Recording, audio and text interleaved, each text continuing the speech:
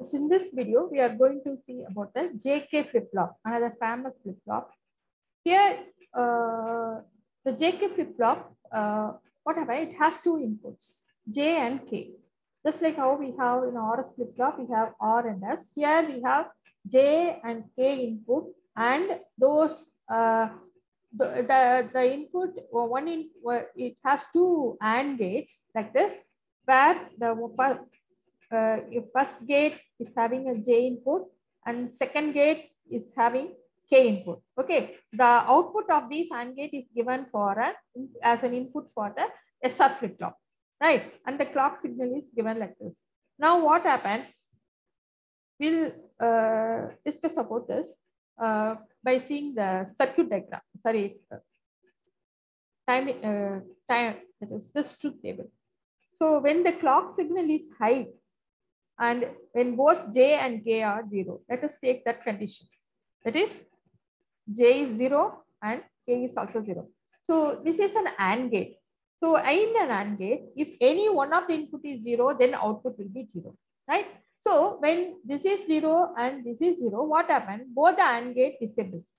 So when both the AND gate disables, what happens? Whatever may be the clock pulse, it has no effect. So it remains in the previous state. The output also will not be affected. It remains in the previous state. That means it is memorizing or remembering or storing the previous state. That's what the meaning. Then during the clock pulse, positive clock pulse, when this is 0, let us say here we are giving a 0, right? When this is 0 and for this I am giving 1. J is 0 and K is 1. Now what happened? As we have seen, for an AND gate, if any one of the input is 0, that gate will be disabled. So this is disabled, whereas here 1. So whatever may be the previous state, say imagine this is the previous state is 1. So that will go and this will be 1. Okay, so here R will be 1. So it is reset. Here S will have 0 and R will have, which is nothing but reset condition, right? Now, imagine you have yes. Now consider we have so this condition we have seen. Next is J is 1, here 1, and K is 0. So now this gate is disabled and this is enabled, and it goes as an input for this, right? So now S is set. So Q will be 1 and here Q bar will be its complement 0. So this condition is said to be set. Then when again when the during the positive edge triggering, when you give both 1, imagine for this also you have given 1. Okay, here we give 1. When both are 1, what happens? See here. When both are 1, it is possible to set or reset the flip-flop. If Q is high, imagine Q is high. Let us imagine the Q is having 1 and Q bar is having 0. Let us imagine this. Some condition we have to check, isn't it? So for that, we'll assume this is having 1. That is the previous state. Okay. And this is 0. Now, imagine J is 1. Okay. When J is 1, what happened?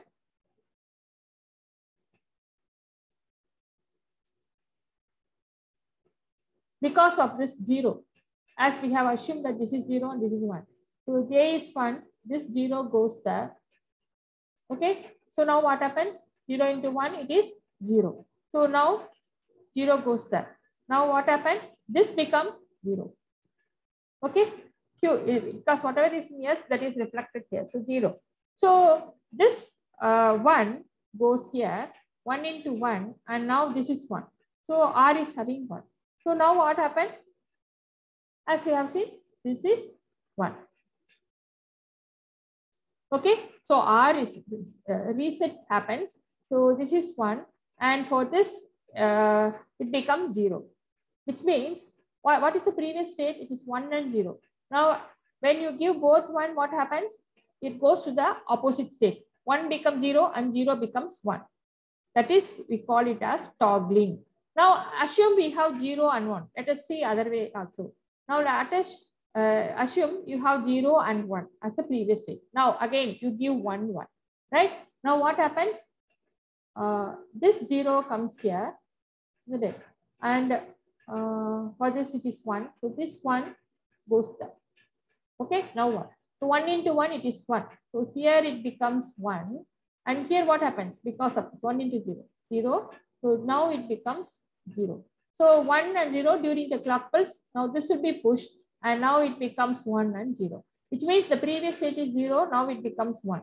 Here it is 1, it becomes 0. So it is toggling. The state is to be toggling. Now we'll see.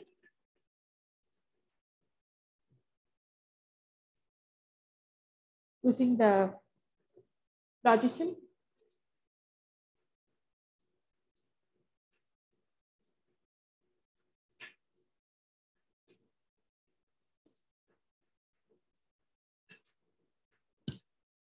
Now it will take 2 AND gates. And then already flip-flops are there that you will find it in memory. So now we take the XOR flip-flop.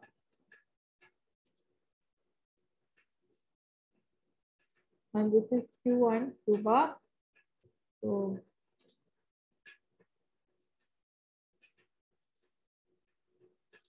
this Q1, Q bar is there.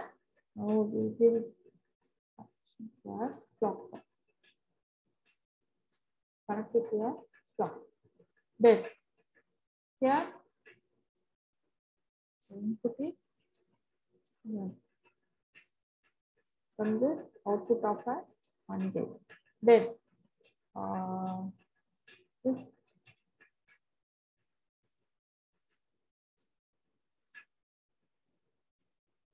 this and for this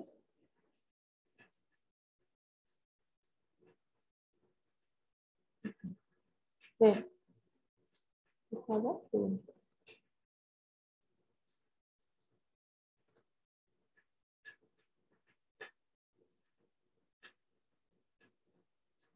Yes. Now, see, this is J. Okay.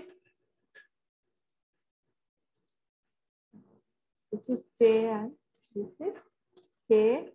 This is Q. And this is Q bar. Okay. Now we'll check. When both are, that is when the clock pulse is 1 only, it has effect. When the clock pulse is it's a negative edge triggering, whatever is there. Okay, say I change it. See here, I'm changing. Nothing is doing, nothing has effect, no effect. So during the positive edge triggering only, any change can take place. Now I'm changing this. Now positive edge triggering, now both are 0. So when both are 0, it remains in the previous state. No change. Again, it is same. Q is 0 and Q bar is 1. Now I am giving this 1, right?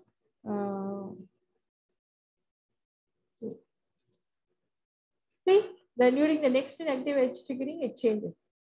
So here, see what is it stored? 1 is stored. So now the flip-flop is storing 1. Okay.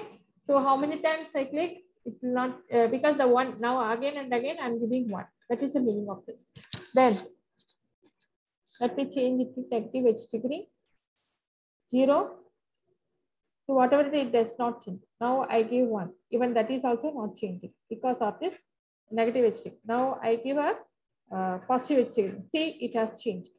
Okay. So K is 1. Now R is set. It is set to reset the flip-flop and then it is storing a 0.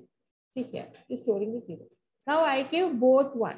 We'll see. Now let me change it and then I give 1. So during both 1 and during negative edge triggering, no change. Now I give the positive edge triggering. See, the previous input or output is 0 and 1. Now it has changed. Now again I am giving another clock pulse. So during the next positive clock pulse, see, it changes. So during the next positive clock pulse, it toggles. This is said to be toggling. When it becomes 0, it becomes 1, then it becomes 1 and it becomes 0, and so on. This state condition is said to be toggling.